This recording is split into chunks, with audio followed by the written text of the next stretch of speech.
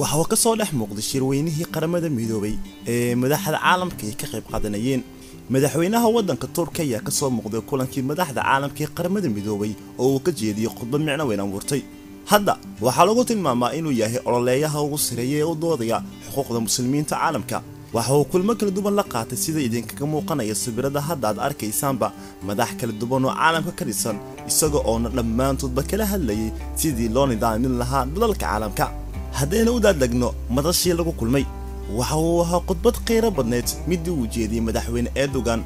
oo u gaar ahayd xaaladda muslimiinta caalamka sida Burma, Pakistan iyo wadamada kale hadda ay dhibaatada ka jiraan oo ay ku nool yihiin muslimiinta hadda madaxweynaha ayaa soo gaaray qolka khudbadda lagu jeediyo wuxuuna ku bilaabay hadalkiisa waxaan halkan ka salaamayaa aniga oo magacayga iyo kan dalkiga ku hadlayaba xogayaha qaramada midoobay madaxda dawladaha iyo martishafta kale halkan ku sugan mar kale waxaan salaamayaa Master Jito Thompson oo ah xogayaha sanadkii hore xilka gudoomiyenimo hayay waadna maasan tahay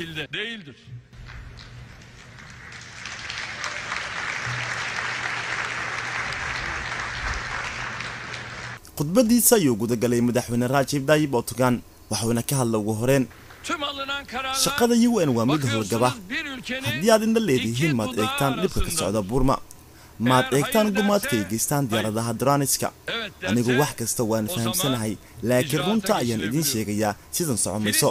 Iraq, Burma, Afghanistan iyo dhammaan dalalka Islaamka waxa qasaya waa dalalka sheeganaya in dimuqraadiyad ay isku maamulaan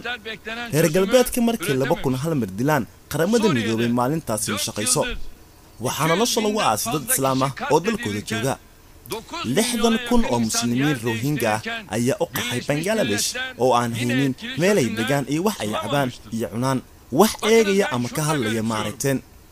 miyataasi gumaad iyo xasuuq ahayn mise hogaamiyaasha Islaamka waxay sameeyaan oo kaliya ayaa dambi ah Islaamka Burma waxay ku jiraan xaaladii internet sida ay tahayna qoraal la xariiqay ayay qaramada midoobay uga hadleen ficil ma jiro sabab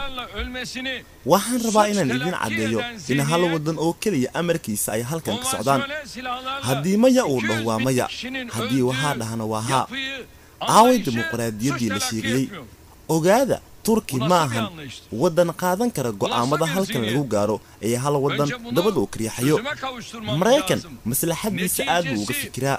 laakiin tan wadamada Islaamka kama fikiro ee inuu korka maamulo ayuu doonayaa tanina ma ahan wax dimuqraadiyada Donald Trump waad aragteen khudbadiisii ku aadneed North Korea ee uu ku yiri waan burburinaynaa Koreada waqooyi aaway qaramada midoobay ee la sheegay halkay jireen marka xaruntooda dagaal lagu maleegay ama lagu iclaaminayay yaasa dagaal aan gali karin waqtigan xitaa wadan liita wuu u dagaalami karaa qadiyadiisa iyo dhulkiisa waxaan rajaynayaa in waxa aan ka hadlay la xaliyo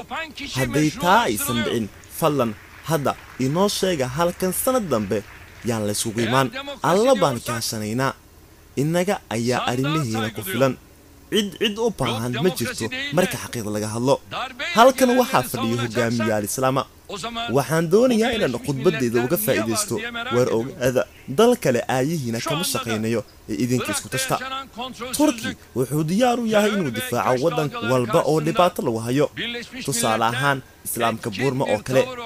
wallahi inaan ku shaqeyn doonin maskax kale iyo amar gadaal laga soo riixayo waa qayb ka mid ah qaybihii ugu muhiimsanaa khudbadii uu jeediyay hogaamiyaha meelka adag ee Turkiga Recep Tayyip Erdogan oo dad badan ay aaminsan yihiin inuu yahay ruuxda Islaamka si fiican ugu meel adeega